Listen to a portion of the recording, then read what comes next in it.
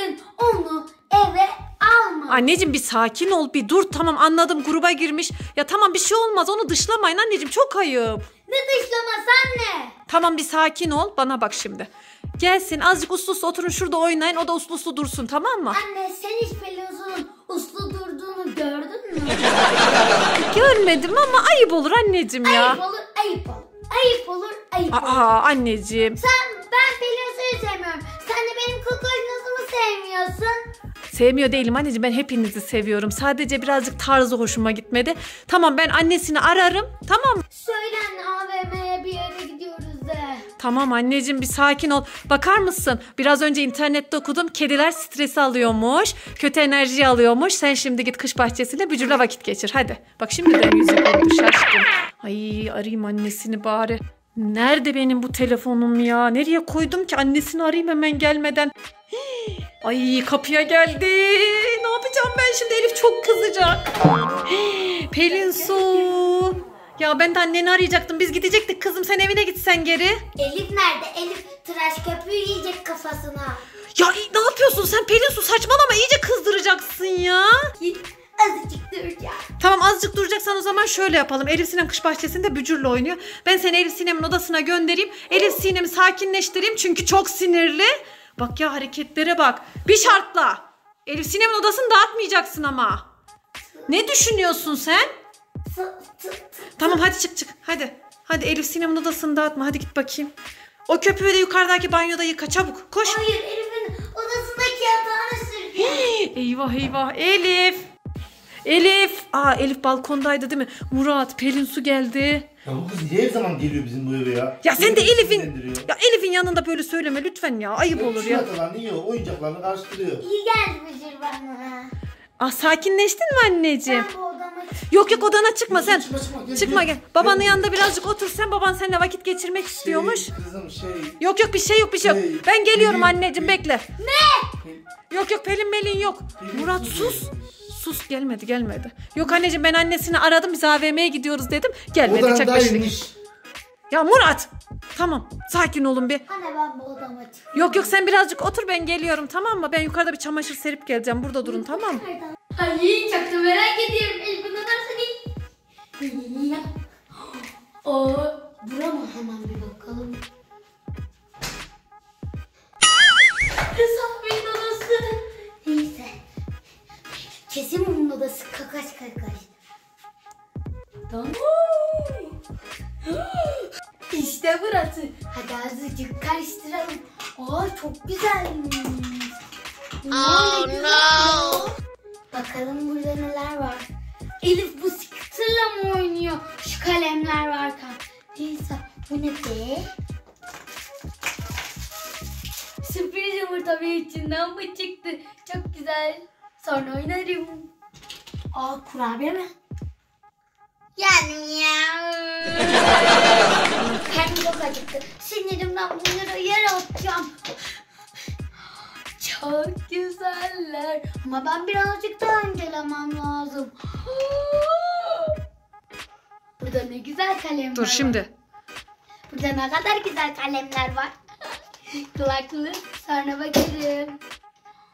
Bu ne? Sünger Bob'taki arkadaşım yoksa? Herhalde o.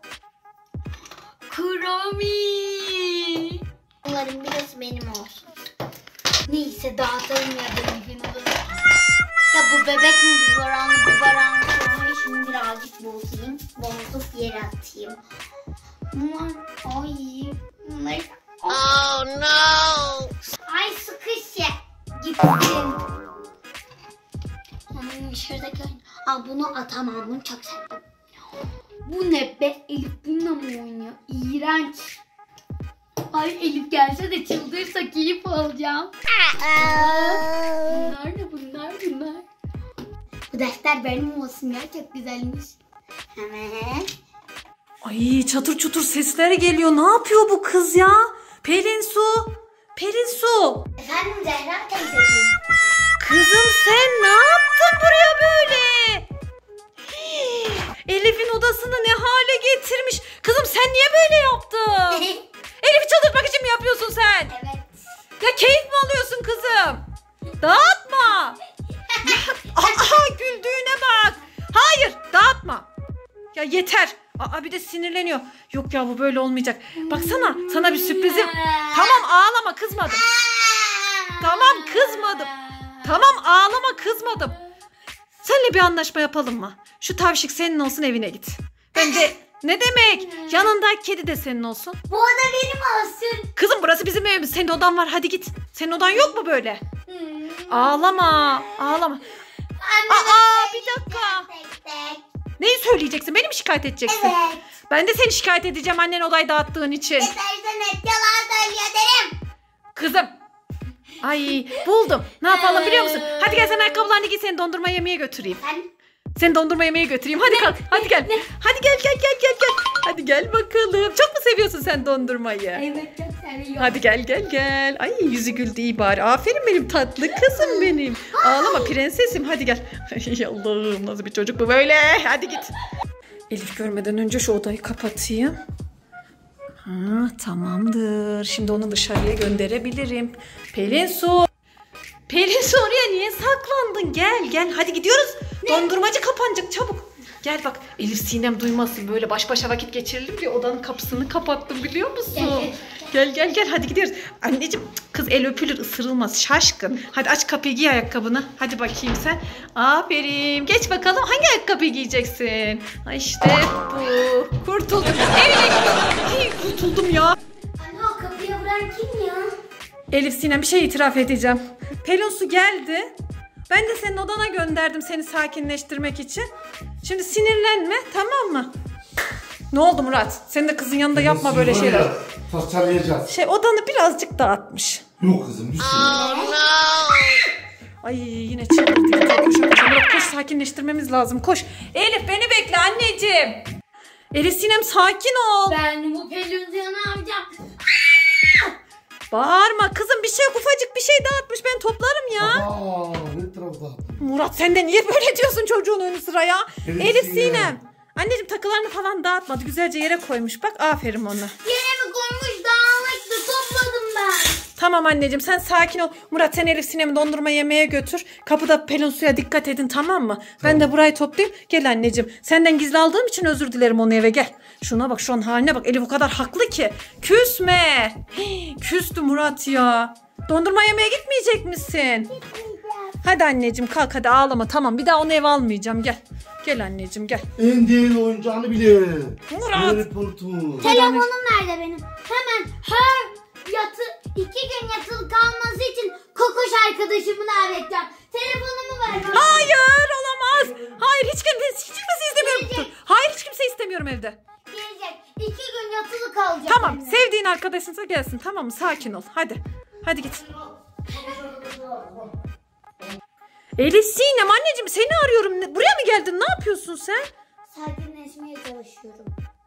Anneciğim tamam gitti. Odanı topladım. Hala sakinleşemedin mi? Anne bana söyle.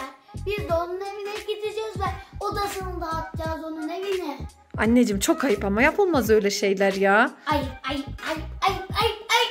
Evet ayıp. Buraya kadar geldi ya. Elif Sinem bak anneciğim. Ama bak bize yakışmaz. O biraz yaramaz çocuk. O yapıyor. Yakışır. O yapıyorsa bize ayıp olmuyor değil mi? Ayıp oluyor. Çok ayıp oluyor hem de. Anne sana ayıp demiyor. Diyordur emin ol o dinlemiyordur. Sen beni dinle ama tamam mı anneciğim?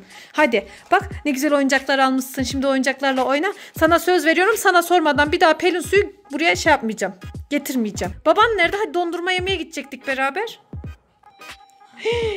Pelin Su geri geldi. Eyvah. Anneciğim sen burada dur ben onu göndereceğim tamam mı? Sakin ol. Ay kim geldi? Pelin Su mu acaba? Bakayım.